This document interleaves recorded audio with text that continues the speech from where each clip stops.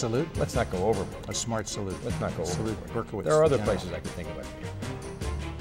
As could you.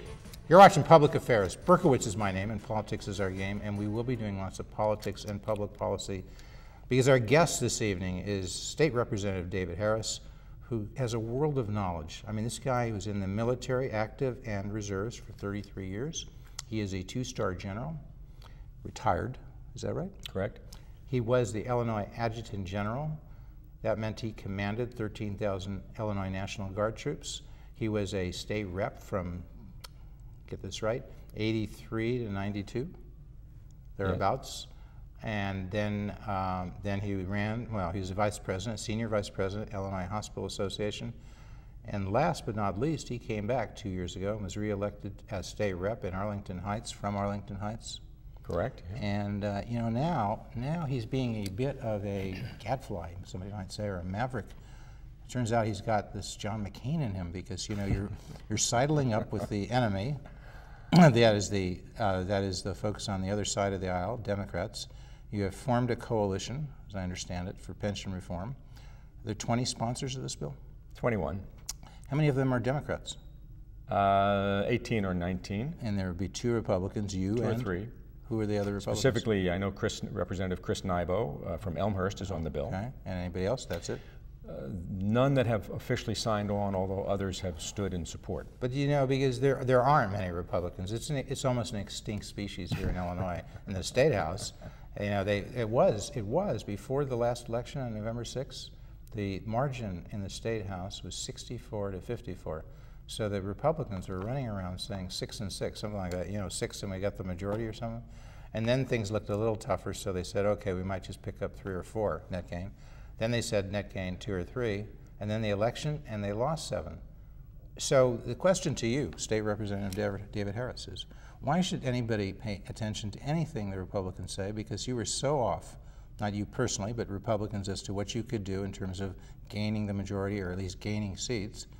And number 2, now that the margin is 71-47 and you need 13 votes, if you were to try to initiate legislation, you would have to have all the Republicans and you'd have to get 13 Democrats to switch. And we know that ain't going to happen. So I mean, somebody might say, why did I invite you here?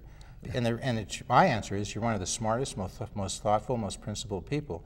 But what kind of impact could you have with those smarts, with those principles? Your question was, why should anybody listen to us? Yes, why should they listen to Republicans? We can initiate legislation. Any legislator can initiate legislation. Can we pass legislation? Can't even get it. You can't even get it brought up. Isn't Speaker Mike Madigan determined which comes up? I think some of the legislation will get brought up. But the reason people should listen to us is because, quite frankly, I think we have better ideas on the issues than the opposing party. Unfortunately, we are not in the majority, so some of our ideas may not see the light of day. So the most important thing, we were just talking about this before the show, that's how I get prepped, because I bring Representative Harris over, and I don't know squat, but he knows a lot, and so he tells me. I cheat a little bit, folks. That's my prep, is what David Harris has to say. And in a conversation with David, I realized, okay, you can't get a majority for another decade, for sure. I mean, the map's against you, it's 71-47, but in 2 years there's an election for governor, and you could win, possibly. At least that's much more attainable to win the governor's race in 2014 than to get the majority. And if you do that, then you have a governor who can put a brake on the legislation coming out of the State House and State Senate because the governor can veto it. Is that right? That's correct. Look, I didn't go to school just to eat my lunch. I learned a little civics, right? Veto. That's the main thing. That's right. Okay. No, so just let me interrupt to say, what is the message as of, we're taping this on December 9th, the year 2012. And what is the message that's coming out of the Republican Party as of today for the governor's race in November of 2014? You might modify it a little bit, but if somebody said to you, just hypothetically, you know, we're really thinking ahead, 2 years later, there's going to be a race for governor. People are already, we'll be talking about that in the show, 10 or so people, depending on how you count them, running for governor. So it's not premature to say to you, David Harris, what is the message of the Republican Party about why people should vote for a Republican for governor in 2014? Right. And first of all, let's ask the question, why did we do so badly? Why we, the Republican Party, why did we do so badly in the most recent elections? I will say that it comes down to 3 M's: the map, the money, and the message. So we definitely were working against a map that was drawn by the Democrats. The Democrats had gobs of money, and maybe we didn't do the message properly. But let's look at the governor's race. And the governor's race, I think, offers a real opportunity. And Illinois, and I may be the only person who believes this, but Illinois is a Democrat-controlled state, but that doesn't mean it's a Democrat state. If you go back and look in history, Thompson versus Stevenson in '82, fast forward to Hartigan and Edgar, fast forward to Governor Ryan and Peshard, just look back to 2 years ago, Quinn and Brady. There were 6 million votes cast in that election, and the Republicans only lost by 30,000. And all those other elections that I mentioned to you, the split was 50-50, 51-49, 51.5, 48.5. My point is, on a statewide basis, the Republicans can win. We elected Mark Kirk, we elected Dan Rutherford, we elected Judy Bartopinka on a statewide basis. So when you get rid of these Democrat-drawn legislative boundaries, this state is as evenly divided as any other state. Well, we'll come to the message in a second, but let me just add to that, just because you got to be fair. People say, you know, oh, Berkowitz, you're a Republican. Some people call me a closet Democrat. I'm neither. But if I have somebody, and technically you are on the right here, you need to be challenged usually from the left, and sometimes you just need to be challenged because that's what we're supposed to do. So when you throw out these margins of, you know, number one, it is true, from 1976 to 2002, this state elected Republican governors, namely, as you point out, Thompson, Edgar, and Governor George Ryan. Mm-hmm. And so that's 26 years. But you don't point out that the margin wasn't really that close with Blagojevich and Jim Ryan. I think it was like 7 points. It wasn't 1 or 2. Right. And then in 2006, it was disgraceful. It was a disgrace. You had Rod Blagojevich beating Judy Bartopinka by, what, 50 to 40, and a third party getting 10%, I think, right? That was a disgrace. You had a guy who was under investigation and soon to be indicted, or at least 4 years later he was indicted. No, 2 years later. And the best that you could do was 40%. And then you have a state that is in awful shape. Almost everybody would have to agree, Democrats and Republicans in 2010, if they were looking at the race in 2010 between Bill Brady and Pat Quinn, and Pat Quinn had been the governor for 2 years. And Pat, we're not biased, we're not against you. Come on the show, we'd love to have you. But people have to say the state of Illinois was a disaster area. It is now too. It was a disaster area. Everybody knew the pension mess. They knew the underfunding of $100 to $200 billion. They knew very little progress in education reform in Chicago as elsewhere. They knew Medicaid was a mess.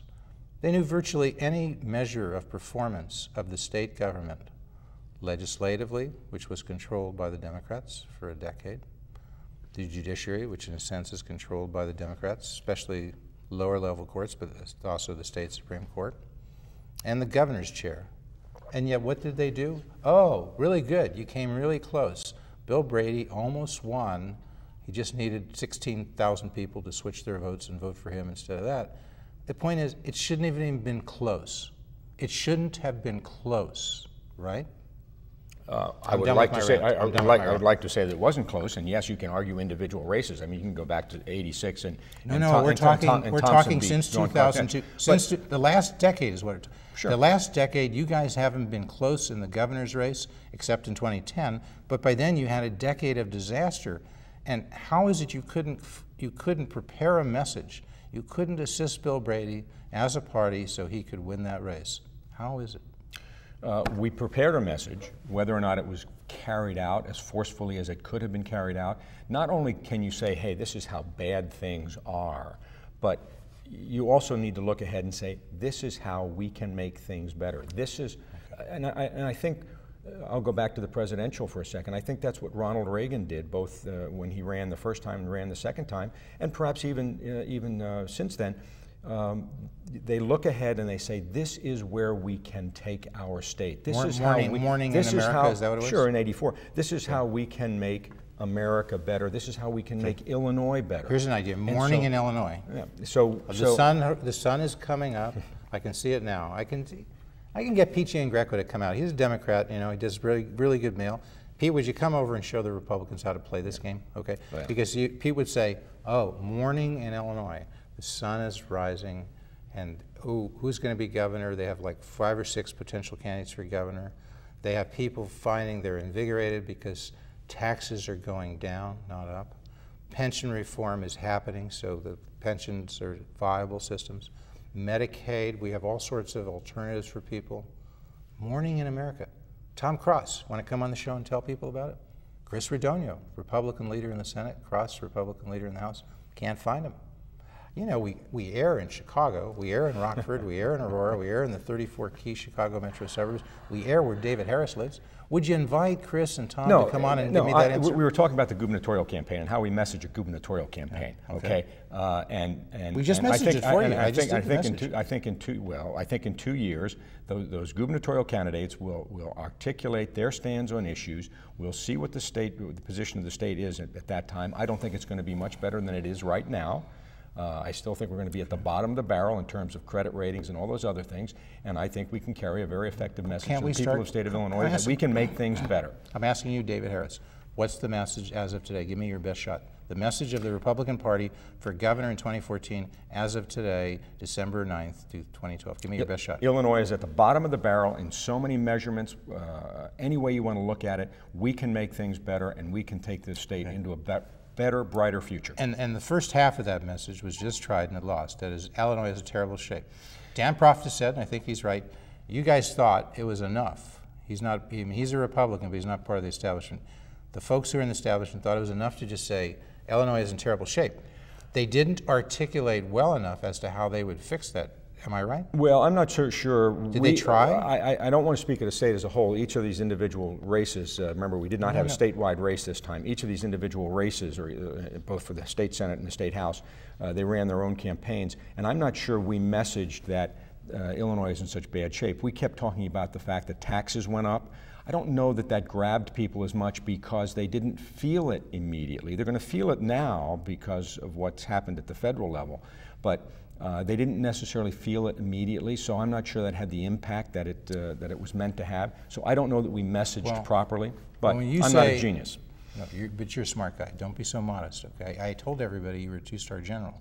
I told everybody you had private sector experience. I told everybody you've been in the military for 33 years. You've done thousands of things, well, at least dozens, that I haven't done. So if I could articulate sort of a feeble message, you could do 10 times better. And really, David, you shouldn't be so modest, okay? I'm coming at this one more time. Prof says there's a brand to the Republican Party, right? What is the, now you can say each race is a little different. You lost a lot of these state rep races. You know, you only have 47 state reps left. You know, you're down a 13 vote margin. You're down in the Senate. What do you need? It's 40 to 19, so you're down there, I guess, 11 votes. But yet, even though they're separate, there should be a brand across the state of Illinois. When people think Republican, what does that brand represent to them? When they vote Republican, what do they get for it in terms of change? I don't mean personally necessarily.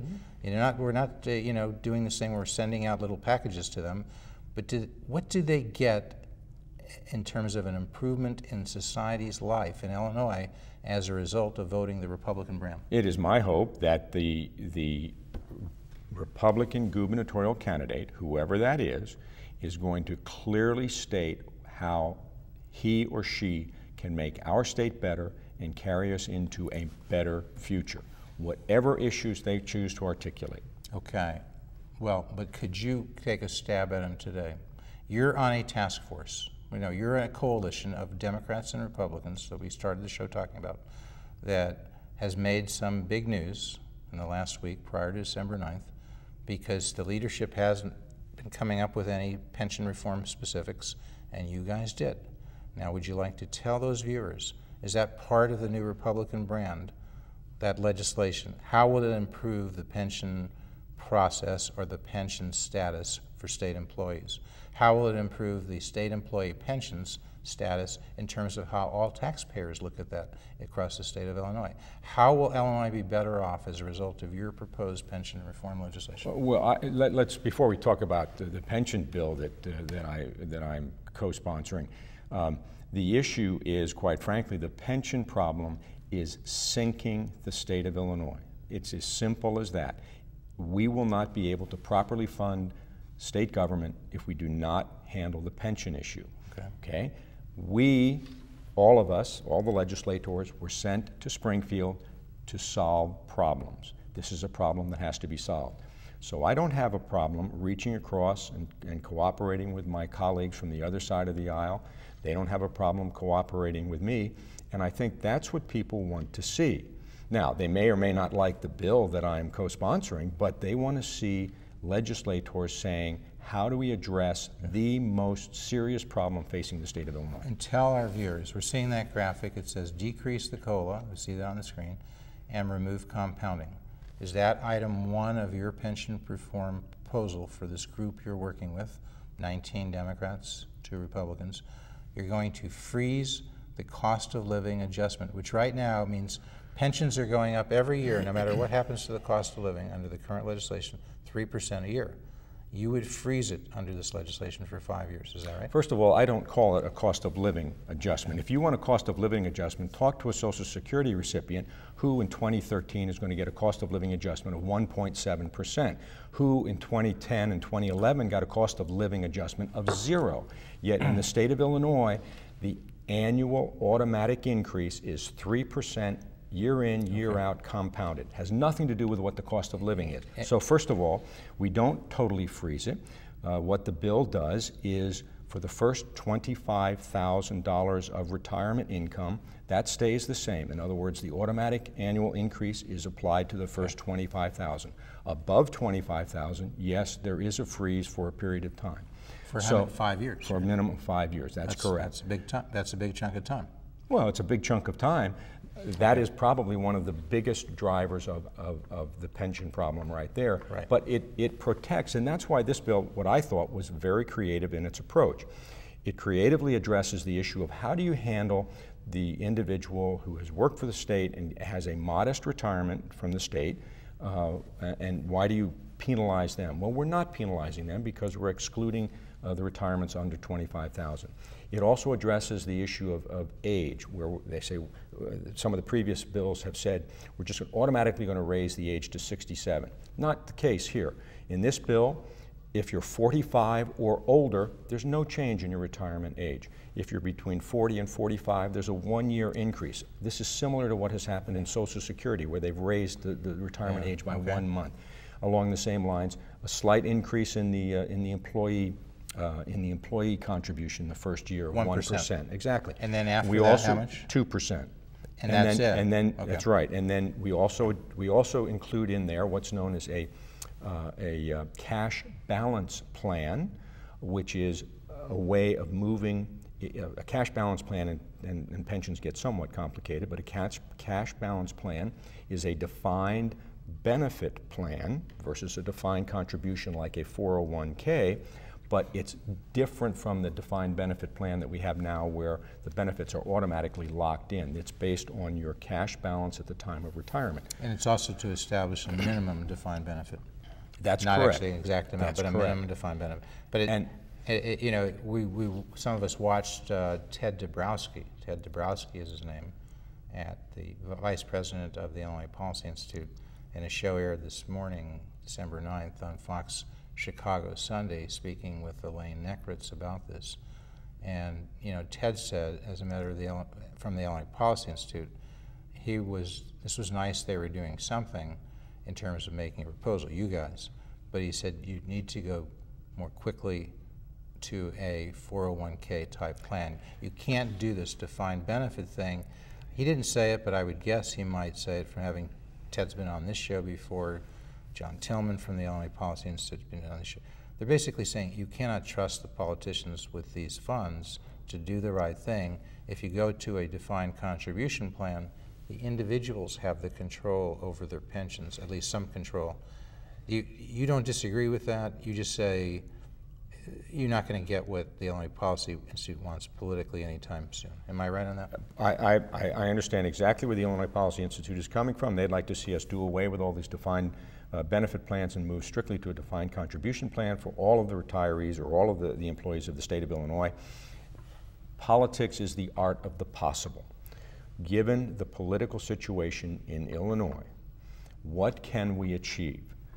And I'm saying we're not going to move to a strictly 401 type of plan. I don't think that is politically possible. Okay. And what we need to do is ensure that the plans that are in place are sustainable so that those folks who are retiring in the future will have the benefits that they deserve. I mean, the employees need the benefits that they deserve. And we cannot do, as I said earlier, we cannot properly fund the state of Illinois and fund all the pensions at the same time. There's got to be some adjustments. Well, in addition to the criticism coming from the Illinois Policy Institute discussion we've just had, there's this other criticism that might come up that it hasn't been scored yet. You don't know how much of the $100 billion underfunding over the next 30 years would be cured by this.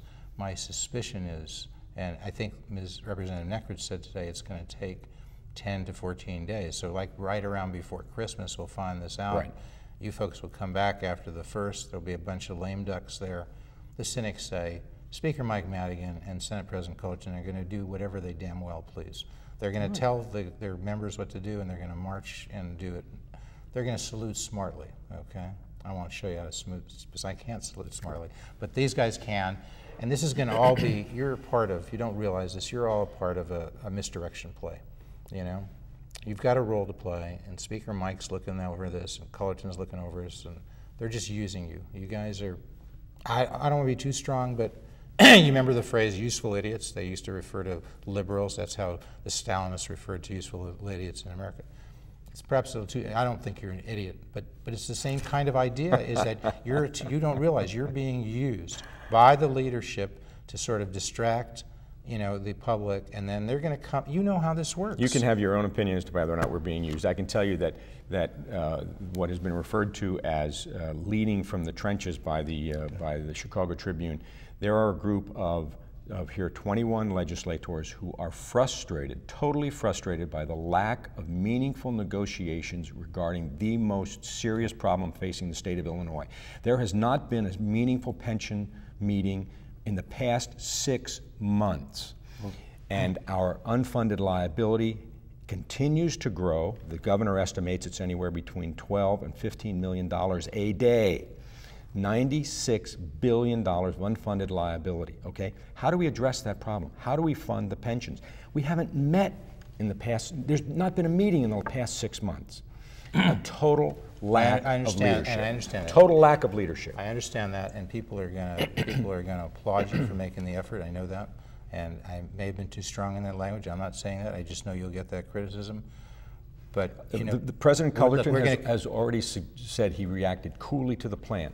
Okay. Well, yeah, of course, we're trying to do something. Yeah, because he's going to say it's not constitutional, et cetera. We're going to continue to speak as the credits roll. There's the camera. You know, after 15 years, you think I could find the camera. I criticize other people. Berkowitz, the camera's right there. Okay, so we're going to continue to speak as the credits roll, but I very much want to thank our guest, State Representative David Harris. Thank you so much for coming. You're welcome. Good to be here. And we're going to, as I say, we're going to continue to talk because I mentioned that it's being scored. The governor is proposing a much more significant increase in employee contribution, a much more significant increase in the retirement age. I don't know on the freeze if he's proposing as much as you are in the COLA. I don't think this thing comes in, if they score it right, at more than $30 or $40 billion at that, so you're still left with a major problem. Too little, too late. I disagree on 2 points. One, I think it will score higher than that. And the second point I disagree on is the governor has not proposed anything. He's proposed general outlines. I'd like to see some I'd just like to see some specific legislation as to what he really would like to see. There has been an incredible lack of real, meaningful leadership coming out of the governor's office on this issue. It's nice to stand there and criticize the legislature and say they ought to fix the pension problem. What do you want to see done? Specifically, what do you want to see done? Draft some legislation and have a legislator introduce it. Why do you think he doesn't do it? Because he doesn't want to take on the he doesn't want to take on the public sector unions? That's what this is about. It wouldn't surprise me at all. The public sector unions, they don't want anything to happen here. They don't want any changes.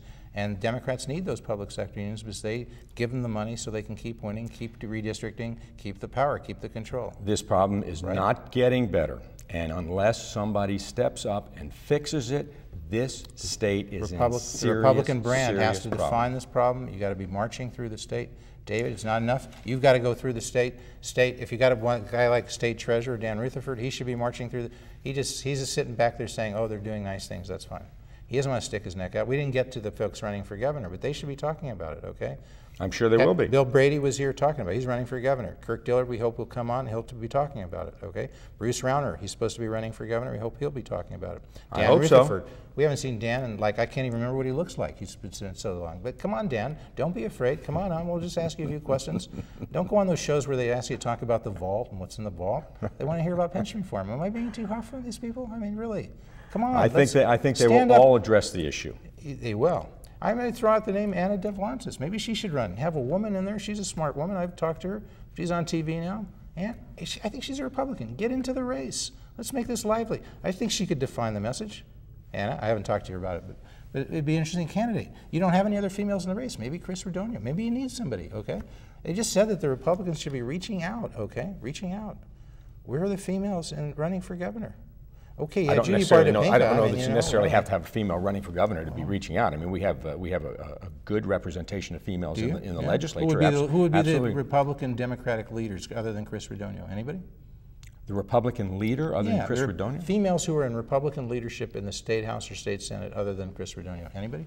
Oh, I'm not sure, to be honest with you. I mean, well, you said you had Republican leaders, so I mean, no, I say we have Republican female representative. We have female state reps. In state reps and state senators. Exactly right. But the point is, you got to get that brand out there. You got to get. I mean, you've just articulated it for the pension thing, but it's not too clearly a Republican brand. And that's almost a Democratic brand of those 19 Democrats.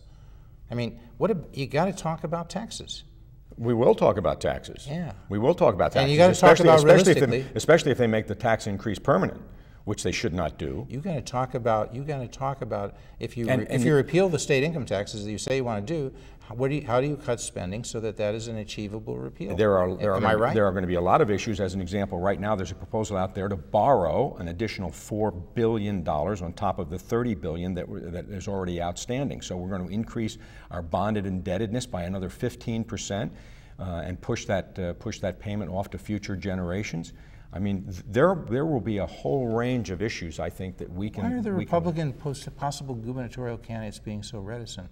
I don't think they're being reticent. Just because they don't come on your show, Jeff, doesn't mean they're being reticent. What has Dillard said about pensions? You tell me. What is his position on pension reform, December 9th? Forget my show. You're a colleague of his. I'm not You're not privy to what Dillard said?